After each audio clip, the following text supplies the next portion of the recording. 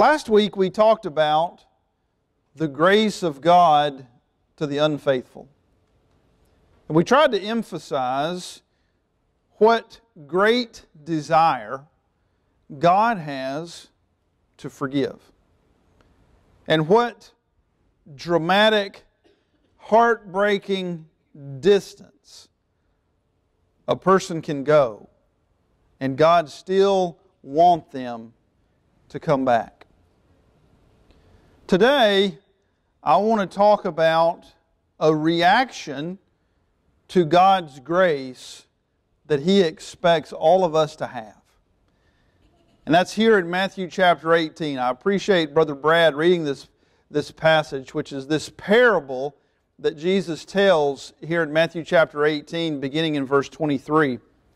But the parable really illustrates, it's really Jesus' story to explain the principle that He gives us earlier. And I think we'll get more out of this parable. I think it'll be more meaningful to us if we back up and see sort of what's going on in this chapter, and then we'll get into the details of the principle and the parable itself. In verse 1, the disciples are, I don't know if arguing is the right word, but they're discussing who is the greatest in the kingdom of heaven, or who's going to be the greatest once Jesus uses His mighty power to bring the whole world into submission. And so they're talking about who among these close associates of Jesus is going to get the highest position. Who's going to have the best place? Who's going to have the most power and authority? And Jesus rebukes them, and He calls a child to Himself. And we remember what He says about becoming little children. Then in verse 7, Jesus starts talking about stumbling blocks. Jesus starts talking to the people about the danger of causing other people to sin. And woe to you who cause even these little children to sin. And what He's really emphasizing is the importance of those the world sees as unimportant. Very much following up on the discussion about who is the greatest. And then you come down to verse 12, and He makes the same or a similar point in a different way, where He talks about the farmer who leaves his 99 sheep to find the one sheep that's gone astray. And He's emphasizing again the importance of the individual, the importance of each single soul. And then in verse 15, He talks about when somebody sins against you, when somebody does something that's sinful that hurts you, and how you're supposed to go to them in private, and then if that doesn't work, you go to them with a witness. And so it goes. And that's really focused on serious infractions. It's not every kind of frustration or thing that you wish somebody hadn't done. It's for a legitimate, significant sin, where I think Jesus teaches us to do that. And then, in verse 21, Peter comes with a follow-up question to going to your brother and asking him to repent. And he says if he repents, then forgive him. And Peter wants to know just how far does that principle go? Just how far do you really want us to carry this forward, Jesus, when you say if he repents, forgive him? Verse 21, Peter came and said to Him, Lord, how often shall my brother sin against me and I forgive him? Up to 7 times? The rabbis said 3 times. Peter's going to double it and add some. He's 7 times. Peter said, I'm sure, Jesus, you want us to be magnanimous. You want us to be charitable. You want us to have a long patience. So 7, is that about right? Think about what's included in Peter's question. Peter's question implies that we keep a scorecard. Peter's question implies that we know the exact number of times that a person has sinned. Because we're keeping up. Because we're making sure we don't miss any. Jesus says to him, I do not say to you up to 7 times, but up to 70 times 7. So Jesus says, you know what? A scorecard's not going to do it. You need an entire spreadsheet. No, that's not what Jesus is really saying. And that's what He illustrates with the parable. Jesus tells us with the parable that even if it were 7 times, once you forgive him the first time and he sins against you, it's the first time again. You never get past 1 once you forgive, because your forgiveness is repeated over and over again. And so, to illustrate his point that he's not really saying 490 times is the limit, and you keep counting, and you tell the person, now once you get to 385, you better start slowing down because you're getting close. That's not what he says. He says, let me tell you a story about a king. A king comes to settle accounts with his slaves. The word slave here is doulos, general Greek word for subordinate or servant. Now, we're not talking about a landowner, we're not talking about a farmer, we're talking about a king. Sometimes in Jesus' parables, you're talking about the master of the house, the owner of the house, the owner of the vineyard. Here, you're not talking about the owner of the vineyard, you're talking about a king. And so when you're talking about a servant, you may be talking about a slave, somebody who is bought and sold by the king, but everybody in a king's domain is his servant. And so you could be talking about a duke or an earl or a prince or whatever English title there might be that we could use to analogize to the way the kingship and dominion of things would have worked 2,000 years ago. It doesn't necessarily mean, and according to the details of the parable, almost certainly can't mean a slave. It means a subordinate or a subject. Jesus says in verse 24 that one of his servants owed him 10,000 talents. Now, 10,000 talents is an unbelievably large amount of money. And what this really illustrates is that this servant somehow owes the king a completely unpayable sum. Now, if we roll this forward to modern day money, I'll do the math for you. A talent, and if you imagine the way things worked 2,000 years ago and longer, then what you would have is you would have a pile of gold coins, silver coins, or some other precious substance, maybe a spice, maybe ivory or something like that, but something that was important. You put it on this side of the scale, and you put a weight on this side of the scale. Well, a talent was a weight that you put on one side of the scale, and you put the gold or the silver or whatever on the other side of the scale until it balanced out that weight. Well, the talent weight is 75 pounds. It's about the heaviest weight that they use. And so what you're talking about, if you're talking about gold, you're talking about 75 pounds of gold in 1 talent. I looked up the price of gold yesterday, and the price of gold at the end of this week, July 13, 2019, was $1,410 per ounce. Now there's 16 ounces in a pound, there's 75 pounds in a talent. So 1 talent of gold, 75 pounds of gold today is $1,692,000. Okay? That's 1 talent. This servant owed 10,000 talents. So if this were real money today, that would be $16.92 billion. $16,920,000,000.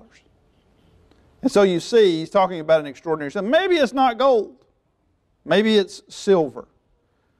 Well, if silver in modern day usage, silver closed at $15.20 an ounce. So if he's talking about silver, he's only talking about $182,400,000. Even if it's silver, he owes him $182 million.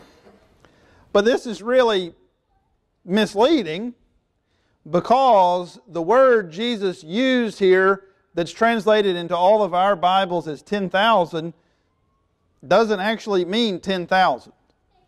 The word is myrioi, and it is the plural of the word that comes through and is transliterated into English, myriad.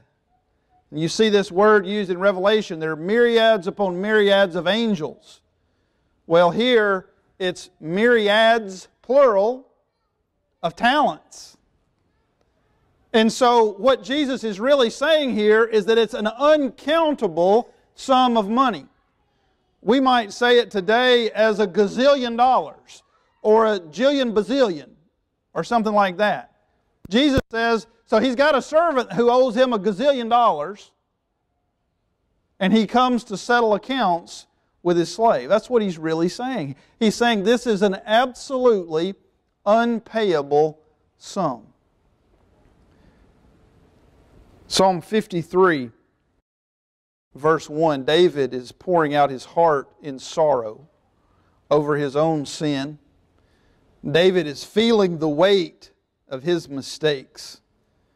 He says in verse 3, "For I know my transgressions, and my sin is ever before me. Against you, you only have I sinned, and done what is evil in your sight, so that you are justified when you speak, and blameless when you judge."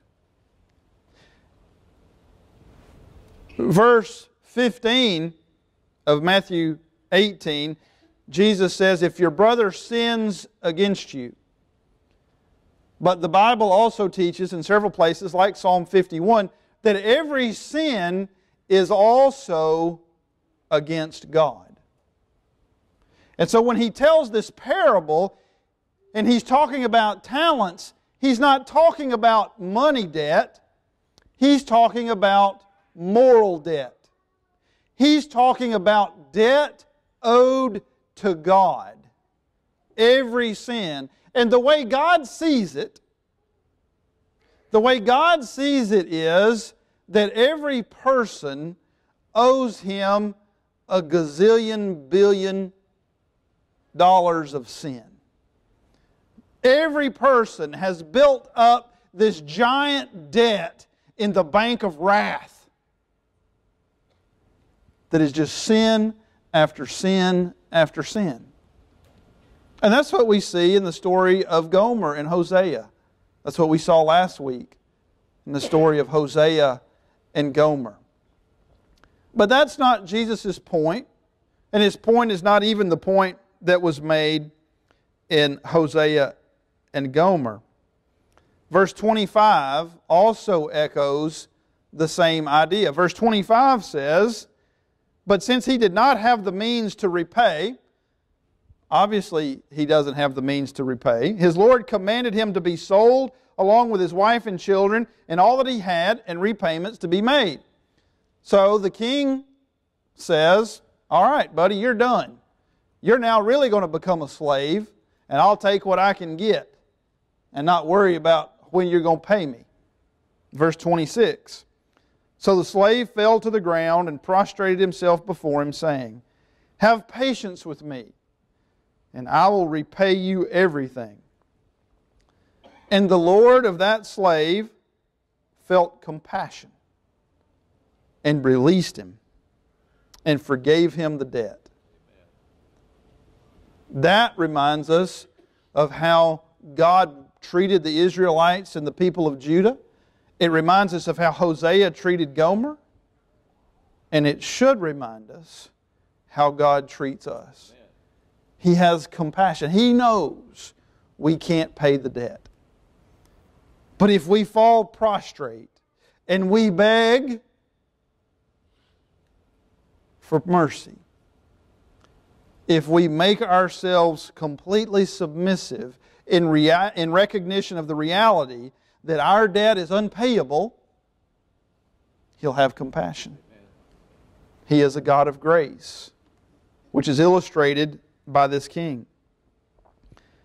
1 John chapter 4, verse 8 says, "The one who does not love does not know God, for God is love. By this the love of God was manifested in us, that God sent His only begotten Son into the world so that we might live through Him. In this is love, not that we loved God, but that He loved us and sent His Son to be the propitiation for our sins." Beloved, if God so loved us, we also ought to love one another. That's what's illustrated by this statement where Jesus says the king felt compassion. He felt compassion for this servant, for this slave. Our God is a God of compassion. But the real point of the story in Matthew 18 is how the slave, how the servant responds to the compassion. How the servant responds to the mercy. Verse 28, that slave went out and found one of his fellow slaves who owed him 100 denarii. Now, a talent is 600 denarii. This servant is owed by somebody else 100 denarii, a little over 3 months' wages. The first one owed 10,000 times 600. This one owes 100. And so he goes to somebody who owes him money at the end of verse 28. And he seized him and began to choke him. Literally grabs him around the throat and threatens his life. And says, "Pay back what you owe." So his fellow slave fell to the ground and began to plead with him, saying, "Have patience with me, and I'll repay you." Same thing that the bigger debtor owed. Bigger debtor did. He fell to the ground and begged for time. Verse 30, but he was unwilling and went and threw him in prison until he should pay back what was owed. The servant who was forgiven the 10,000 talents, or the myriads of talents, doesn't adopt the master's attitude. He doesn't adopt the master's view of how people should be treated. And instead, he throws a man into prison over a small debt. Here's Jesus' point. When Peter says, how many times do I have to forgive a person until I don't have to forgive anymore? Jesus says, what you're being asked to forgive is so much smaller than what you're asking God to forgive. How dare you ask the question? How dare you ask the question, what is the limit on the forgiveness that I have to give? Jesus says, do you want God to put a limit on the forgiveness that He's willing to give you? That's what the slave didn't understand. Now, when the king comes and calls him on the carpet and condemns him for his debt, he feels sorrow, he feels regret, but he only feels the regret of consequences. He only feels the regret of the world. 2 Corinthians 7 verse 10 says, for the sorrow that is according to the will of God produces a repentance without regret, leading to salvation. But the sorrow of the world produces death.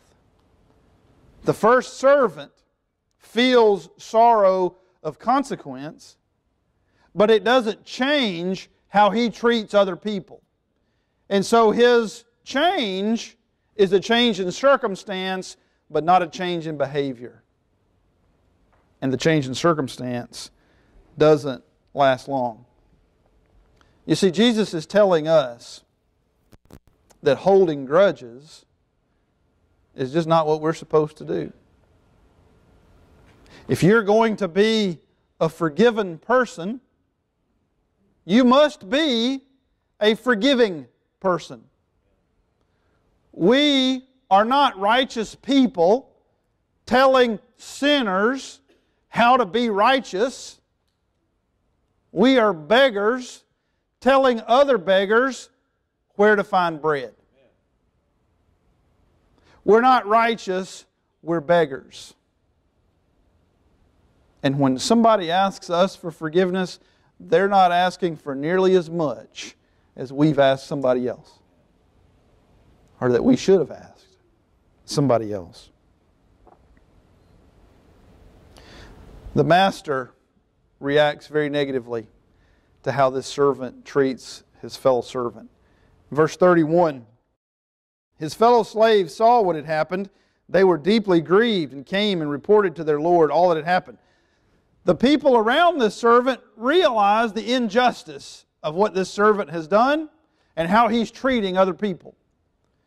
Then summoning him, his Lord said to him, "You wicked slave." And wicked is really not even strong enough to capture the thrust of the Greek word here. It is like vile, horrible, evil person. You wicked slave. I forgave you all that debt because you pleaded with me.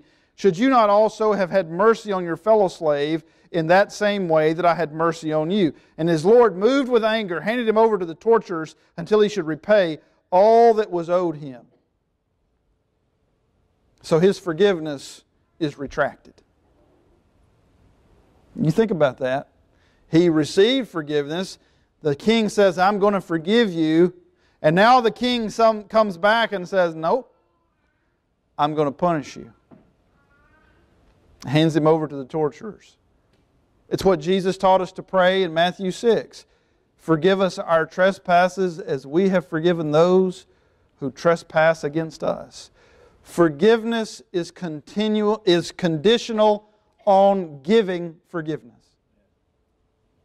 And then Jesus makes the point in a very scary way in verse 35. My heavenly Father will also do the same to you if each of you does not forgive his brother from your heart. God will punish the unforgiving. People whose lives are not characterized by extending the grace that God has extended to us will be punished. That's what Jesus is teaching. That's what He says very clearly. This punishment will be conscious and unending. But I want you to notice something. This servant is not punished because of his debt. This servant is not punished because of his inability to pay his debt. He's not punished because of his mismanagement of the king's wealth. This servant is punished because of his mismanagement of the king's mercy. He didn't mismanage his assets that led to his punishment. He mismanaged his mercy, and that led to his punishment. You see the message that Jesus is bringing. How often do I have to forgive somebody? As often as you want God to forgive you. As often as you want God to forgive you. Brothers and sisters, our lives should be characterized by a desire to forgive. When a person sins against us, we should have the firm and committed hope of forgiveness. A desire that they will be forgiven, not only by us, but by God. And so the way we treat people will be affected by that. The way we talk to people, the way we talk about people will be affected by our desire to give the grace to others that God has given to us. If you haven't received the forgiveness that God makes available, we hope you'll respond to His grace today. If you need to come to Christ for the first time, if you need to put Him on in baptism, being united with Him in the likeness of His death, having your sins washed away, if you need to return to Christ, if you need the prayers of the church, whatever your need, please come down front as we stand and sing.